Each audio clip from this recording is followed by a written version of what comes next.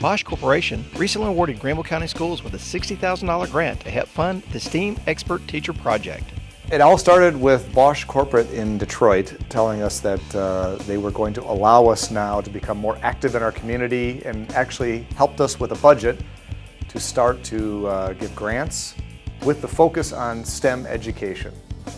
So with the support from Bosch Corporate and the focus on STEM education, I think it was logical for us to turn to Greenville County Schools to partner with them.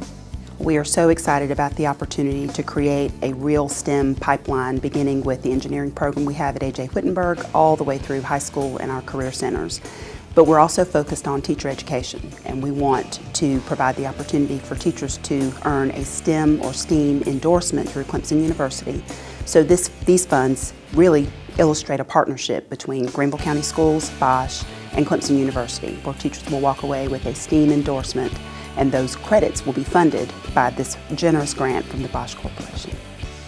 We'll have 20 teachers in the initial cohort, and it'll be a 2-year course of study where teachers will go through 3 graduate courses, and we hope to replicate that year after year to the extent that we're able. The vision is rather long-term, obviously starting with elementary education with a focus on STEM.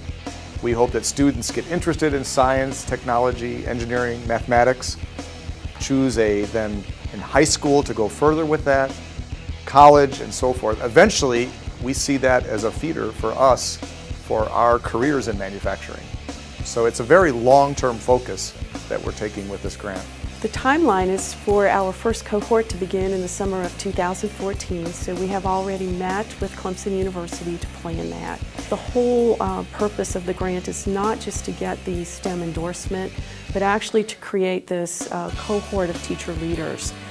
We don't want it to be just the 20 teachers. We want them to be able to go back to their schools to share what they've learned and to help within their individual school buildings create that capacity for STEAM, for STEM, for integrating that throughout all of the programs at all Greenville County schools.